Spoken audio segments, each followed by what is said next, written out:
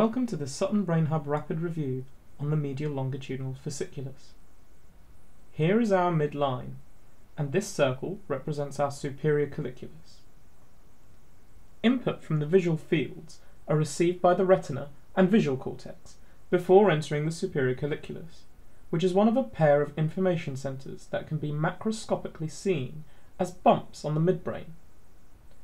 The superior colliculus sends fibres across the midline to the paramedian pontine reticular formation, often shortened to PPRF, which is the control centre for horizontal gaze in the pons. Activity of a special type of neuron, called excitatory burst neurons, in the PPRF, initiate the movement of the eyes between two fixed points in a horizontal direction.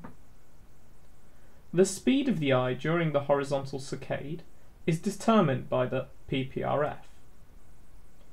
The PPRF sits conveniently adjacent to the nucleus of cranial nerve 6. It projects fibres to this nucleus, which innervates the lateral rectus of the ipsilateral eye through the abducens nerve, cranial nerve 6. This is known as abduction of the eye, spelt abduction. This is where our medial longitudinal fasciculus comes in. We need to somehow make sure that when one eye is abducted, the other eye follows it by moving medially. This is called adduction, spelt adduction. Cranial nerve 3 is responsible for adduction of the eye, so we need to make sure that cranial nerve 6 and the contralateral cranial nerve 3 work perfectly in sync without any hesitation.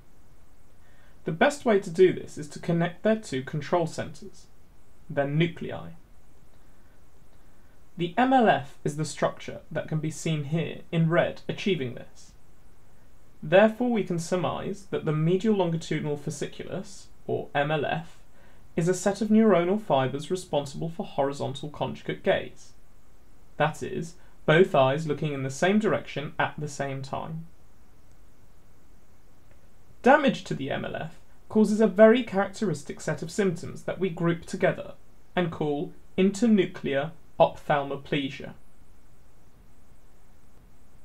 When this happens, the eyes move independently on lateral gaze, as there is no longer a connection between the nerves 3 and 6. The eye on the same side of the lesion won't be able to adduct, and the one on the other side will display a nystagmus, as it tries to compensate for the lack of a second eye looking in that direction.